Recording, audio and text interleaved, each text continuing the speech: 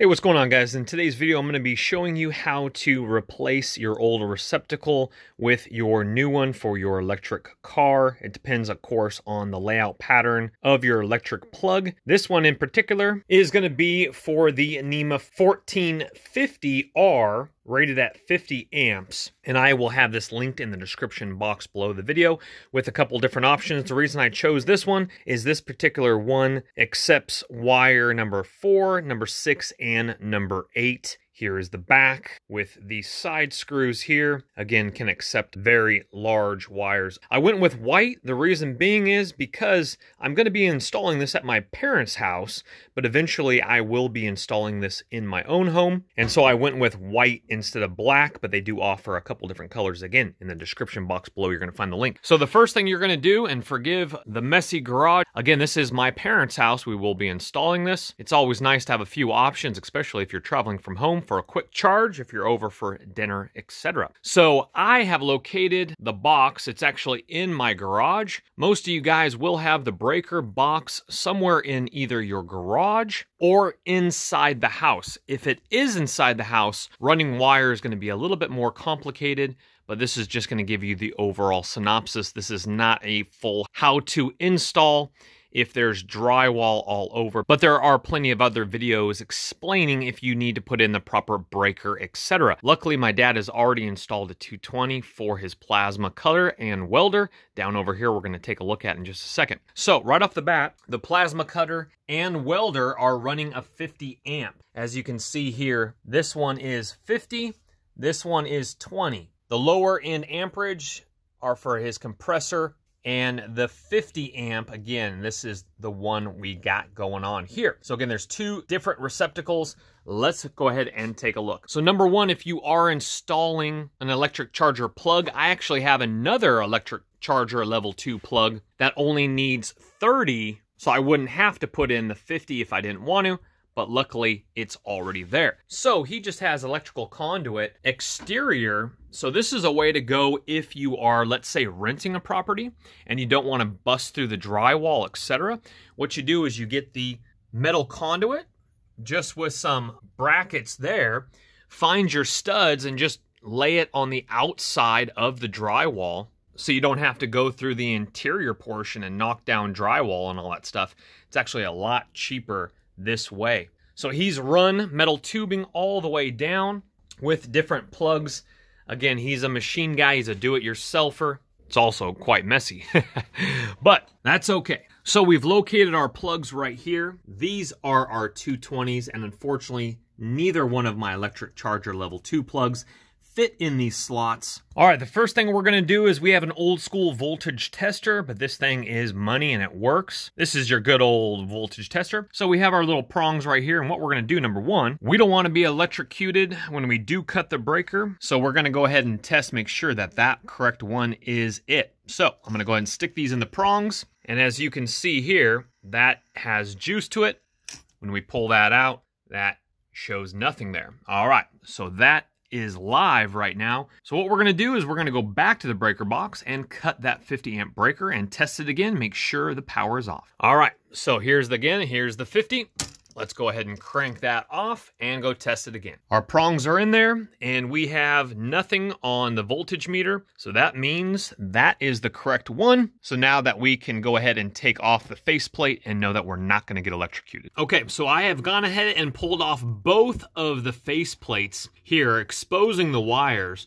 There's only two coming up to the top one, so that's not gonna be good. We don't wanna be running wires if we don't have to. It's kind of a pain, but we would have to run another wire all the way through the conduit to the breaker box. But good news is the lower one that we were looking at earlier has the ground. See the green wire there? So it looks like we have 4 hots and a neutral white. So this is great news for what I need to be doing. So what we're gonna do is we're gonna go obviously the neutral white up here by the silver screw. We're gonna do 2 blacks, 1 on each side, and then we'll go ahead, because there's 4 in that receptacle box, we'll go ahead and cap off 2 of them and then put our ground in down below right here. Again, it is labeled right here.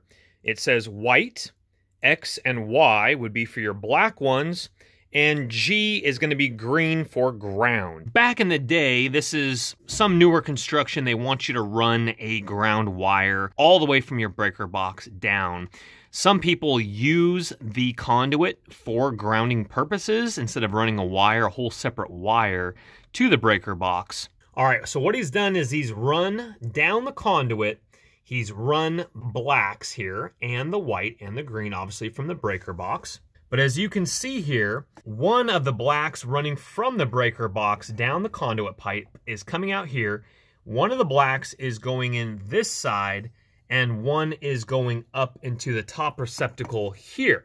The other one is running over here from this side, and then one wire is going up from that side to this one. So he's jumping one hot each coming in from that pipe to here, one hot each, and then one wire each on each side is then coming up into this one to power this receptacle up top here. So what I'm gonna do is I'm gonna go ahead and loosen up this one, and then I will have to take that little bracket off to be able to insert it in my new receptacle. So all there is on the back of the receptacle, the old one, you're gonna see those flathead screws. You're gonna go ahead and loosen those screws and pull out the wire. All right, if you did want to wire it the same, the gauge holes look like they're the same. So you would be able to with this particular one, because this one accepts gauge 4, 6, and 8. And we're gonna go ahead and dust off that faceplate, and we're gonna go ahead and reuse that faceplate as well. So what I'm gonna do here is I'm gonna go ahead and cut this wire so I can remove this. It's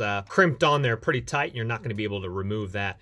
So I'm gonna go ahead and cut the wire just below it. I'm gonna go ahead and strip it off, and we're gonna go ahead and insert the green in the green of the back of the new receptacle. So strip it off like that. That's what I've done to this. And I've inserted the green and then just screwed down this little here right on top of the wire. It's nice and tight. That's not gonna fall out on me there. So we have the wires that are going up to this one. Unfortunately, this one is gonna be dead. I was struggling to put both wires in the new one. Definitely possible, but I just wanted to get this up and running. We might have to redo that. I don't think I'll ever use a plasma cutter.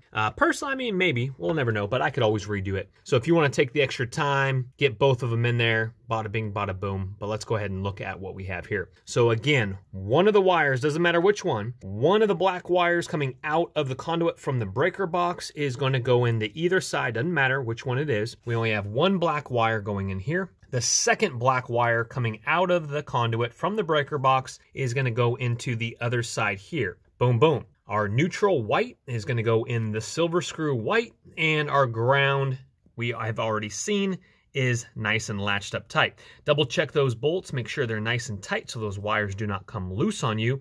And then I have capped the ends of these ones going up to this receptacle just because I don't want any hot wires inside the box. So this is going to prevent shorting or any electrocution or any type of thing like that. So these end caps are really nice. Okay, we're going to go ahead and screw this one, put this one back in. And also something to keep in mind, the way you wired it. So my electric car charger, I need the ground down at the bottom because the cord length is only like 1 foot. And the way we're going to mount it is on one of these beams here.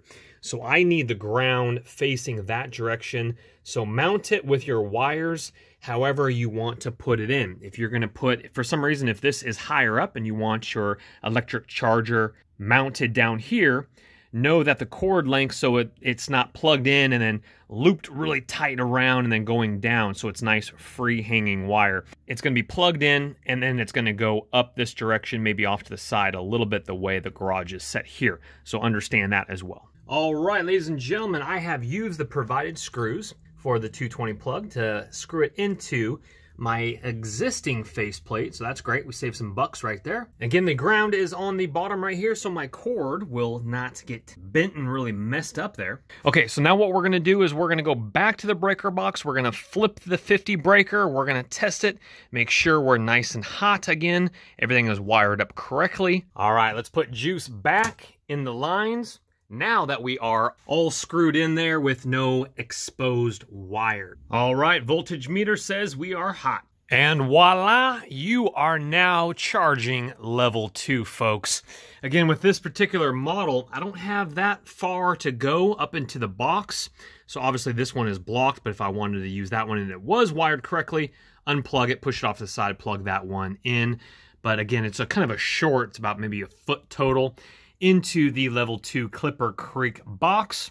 We have our power light on. Everything is testing out perfectly. I have it mounted on the stud. And now it is time to go to the car and test it. And we have success, folks. We are charging. My car says 240, so I assume that's either 220 or 240, but it says 240, so I'll take its word for it. We are juiced up, ready to roll. That is amazing. Well, guys, thank you so much for watching the video. Thumbs that up if it has helped you. Save some money. Do it yourself. Stay tuned. I'm going to be fully reviewing this one. I'm going to be reviewing another one by the company ClipperCreek. I will leave this level 2 charging station in the description box below. Has great reviews already. I will leave that link so you guys can read more about it. Pick one up yourself. Hit that subscribe button. We'll see you guys on the next video. My name's Chris. Take care. Don't let the party stop, guys. Hit one of these videos. Continue to watch. We'll see you soon.